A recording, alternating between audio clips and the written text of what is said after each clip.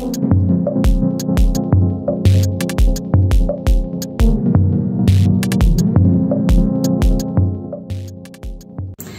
I'm Louisa Merz. I'm sitting here with Luc van Langen, the CEO from ViaZym, and I will ask you some questions for our online MOOC. The first question is, what does your company do for the development of sustainability? Well, I could say I work with enzymes, and then I'm ready with it. But yeah, I heard once a good statement that frogs nor biocatalysis are necessarily green. But still, I think I would say any enzymatic process in the end will improve a little bit. So that would be my position. I develop enzyme processes or help them being implemented. So that makes the world every time a little bit more green. Why is sustainability of interest and importance for ViaZym?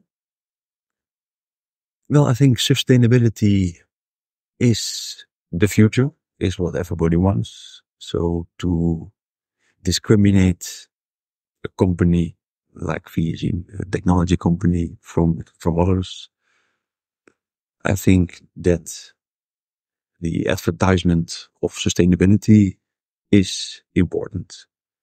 And seen apart from any personal interest, that's for every human being.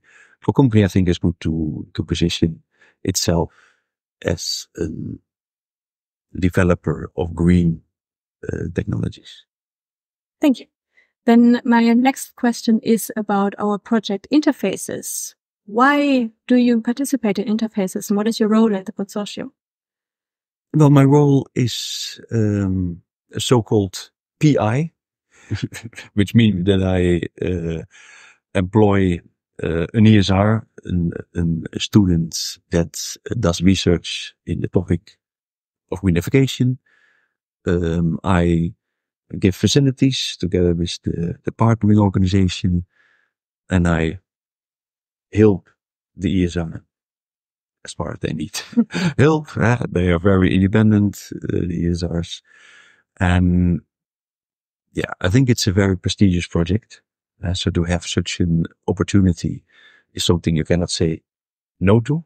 I have experience in the previous project that was very successful, very pleasant. So I didn't hesitate to participate again in the application, which is of course not a guarantee for success, but we were again successful in writing a very good project. Yeah. Congratulations. What do you think? How does the job market in the biocatalysis or biotechnology field look like at the moment? And what do you expect for the future?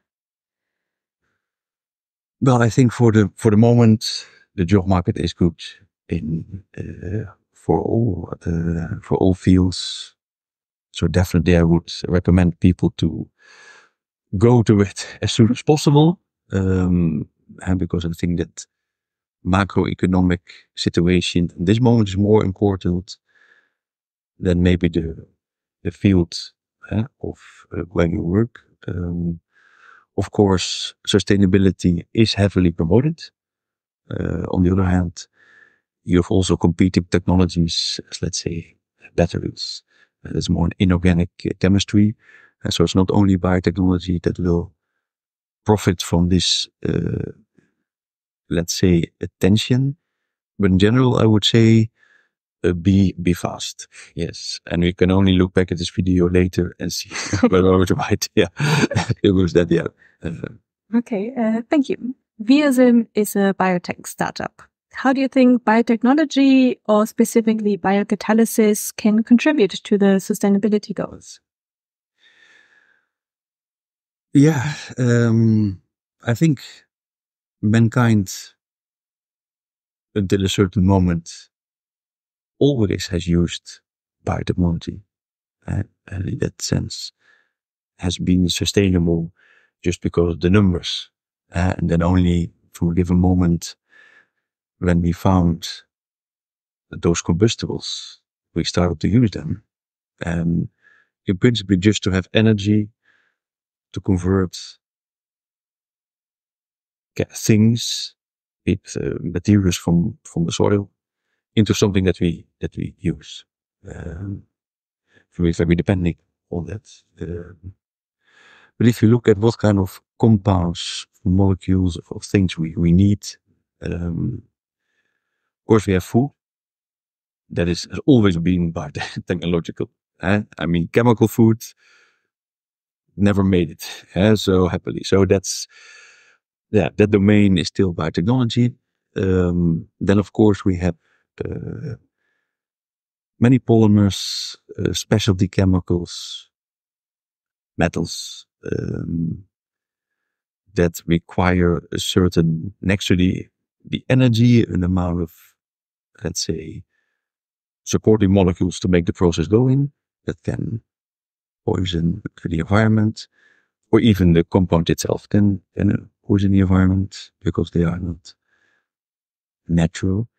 But in the end, nature always has an equivalent.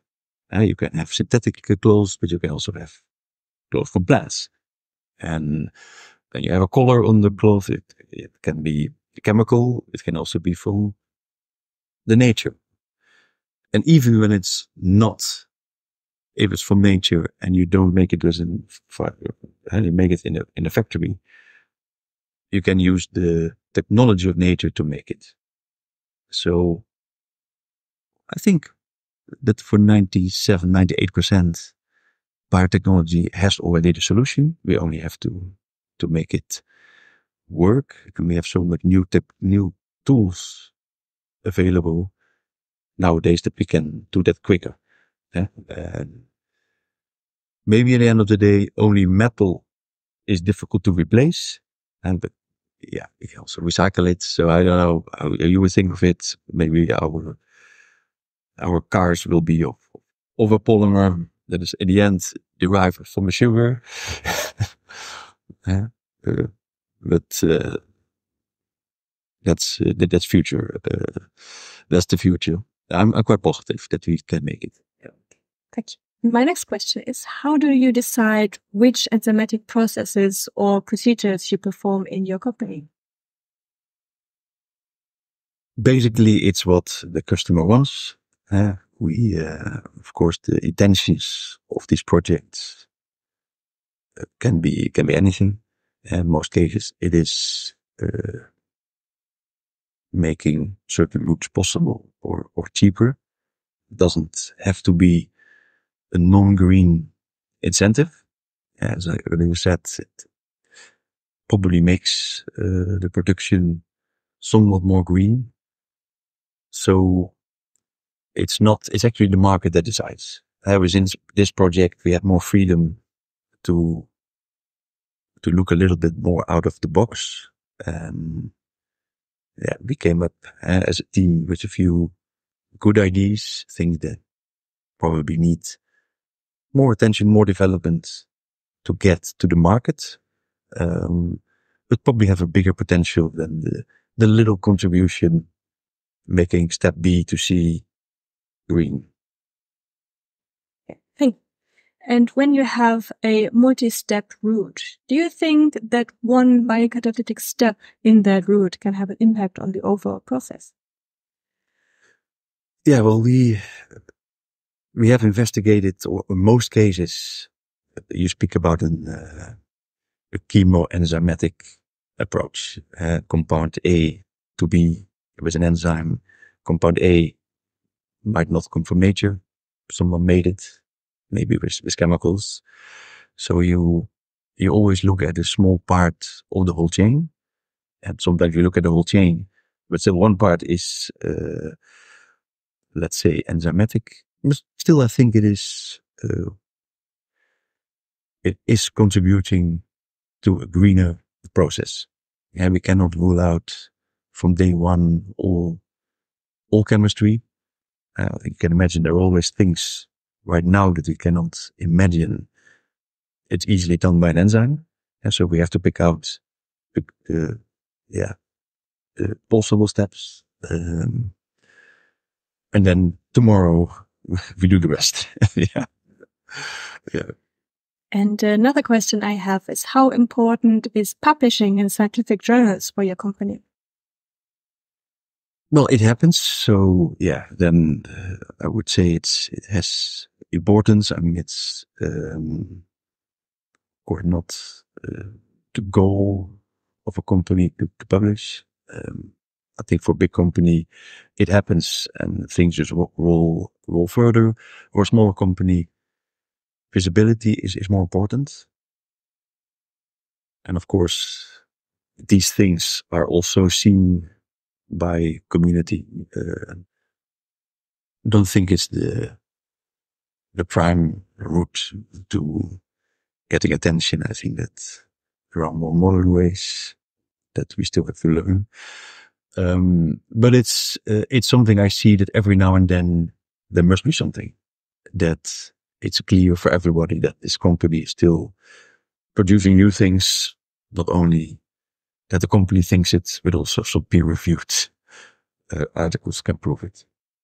Okay, thank you. You've worked before for a big biotech company. How does needing your own small company differ from working for such a big player? Well, technically, I worked indeed for a big company, but I see it as a very long time ago. So I think that you will probably know the answer on your question earlier than I will do. And I think the answer is it's completely different. So I speak now from a perspective of any, let's say, scientist or worker in either a small or a big company. I think doing your own business is also a thing, a thing apart, let's say. It's difficult for me to imagine how work would be in a bigger company.